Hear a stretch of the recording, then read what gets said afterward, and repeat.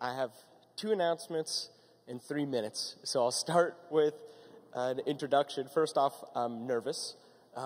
Secondly, I'm the founder of the Unreasonable Institute, CEO of Unreasonable Group, and today, proudly announcing partner in Unreasonable Capital.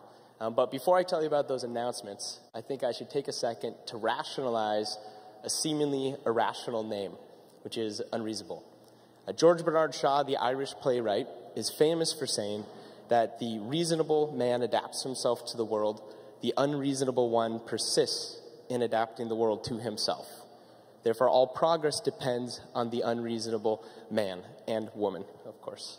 If George Bernard Shaw is right, then in a world where 1 billion people live in absolute poverty, another 1 billion people don't have access to clean drinking water, in a world where 2.5 million children under the age of 5 passed away from a preventable ailment like diarrhea last year. If George Bernard Shaw is right, if all progress depends on the unreasonable person, then it is our belief that we cannot afford not to bet on unreasonable people. That's what we've been doing at Unreasonable Institute and Unreasonable since day one. So 3 years ago, when I was on stage, we then had one organization at Unreasonable. It was the Unreasonable Institute. We are an international accelerator for early-stage entrepreneurs, tackling seemingly intractable problems.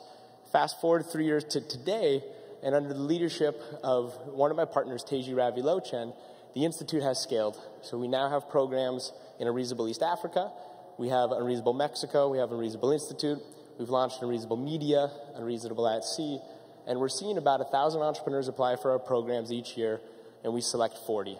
We've worked with roughly 100 entrepreneurs with operations across 40 countries, and they're doing incredible work. And in short, the reason I bring all this up is because we have fantastic deal flow.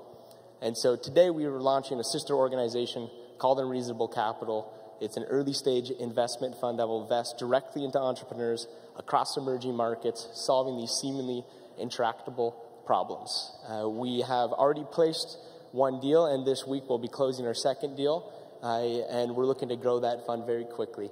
So anybody here who's interested in investing into emerging markets, into incredibly fast-moving startups solving impossibly hard problems, we'd love to partner with you. But I promised 2 introductions, or 2 announcements. The second one is we have a belief at Unreasonable that if we're actually going to have a chance in hell at putting a dent on global poverty, we have to focus our efforts on reaching adolescent girls living in poverty. There's 600 million of them. You all know the numbers. And so this fall, in November, we're launching the world's first accelerator dedicated to entrepreneurs who have the potential to impact millions of girls in poverty. We're calling it the Girl Effect Accelerator. It's in partnership with Nike and the Nike Foundation, and we would love to collaborate with anybody here on that program. That program also becomes a deal flow engine into Unreasonable Capital. So if you're excited about investing into emerging markets, if you believe in the importance of girls, we'd love to collaborate. Thanks so much.